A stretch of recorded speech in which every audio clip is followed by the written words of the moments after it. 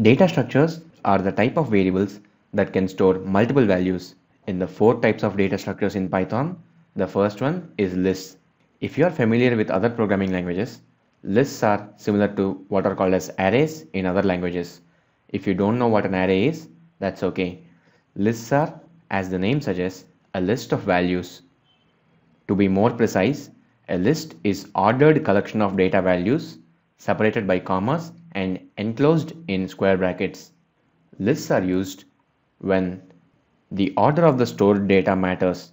Also, lists are mutable, so you can modify the values of a list in place. To create a new list, assign a variable, let's say L1 with an open and close bracket. This is an empty list. Now if you try to print L1, you can see we get the empty list. You can also pre-populate the list with a bunch of values.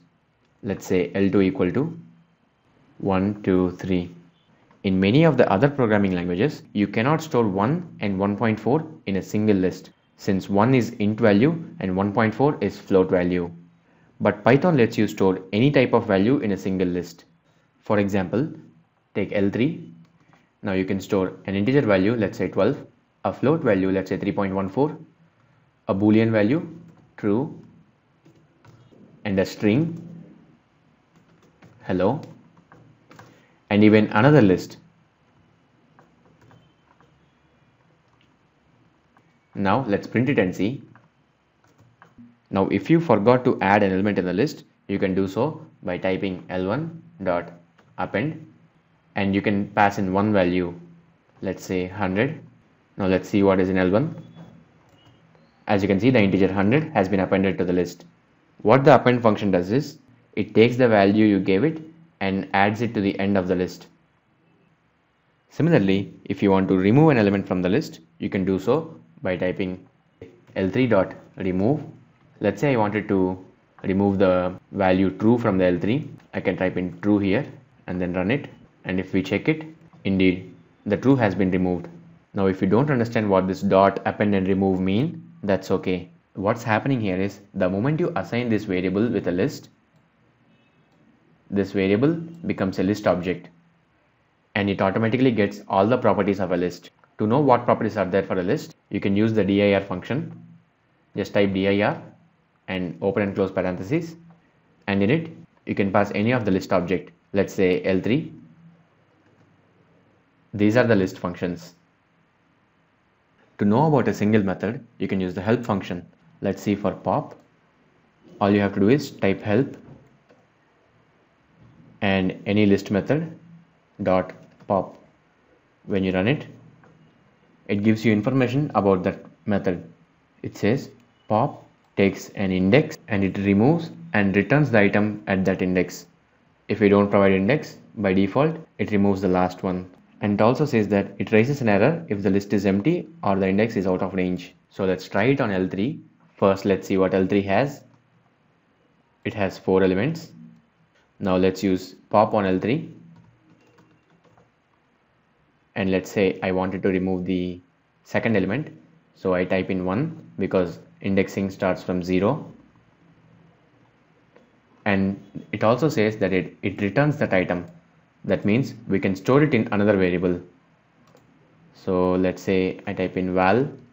Now after that, if I print L3 and val, let's see what we get. Indeed, the 3.14 that is in index 1 has been removed and it is stored in val. That is why when we print val, we get 3.14. These are the various list methods. You can pause the video right now and take a look at them. Okay, after this video, you can experiment them by trying out on your own. Remember, you can learn a programming language only by practicing it.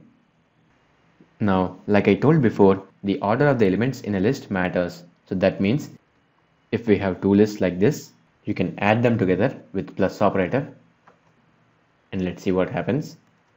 As you can see, the order did not change. First, all the elements of A are printed and then B are joined.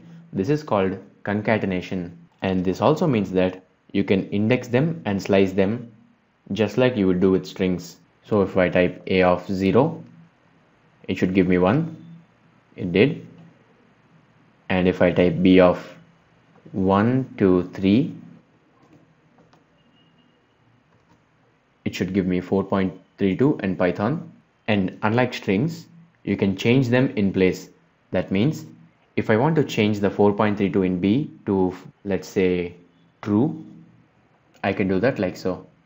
B of 1 equals true. And if I print b, you can see that it has been changed to true.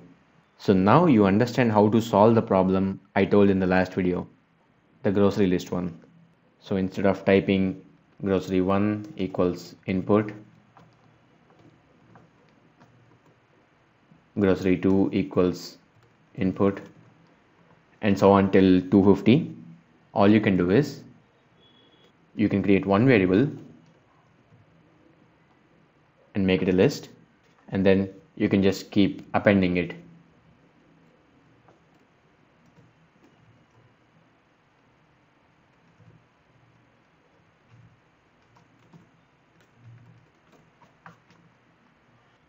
You don't have to write this line also for 250 times.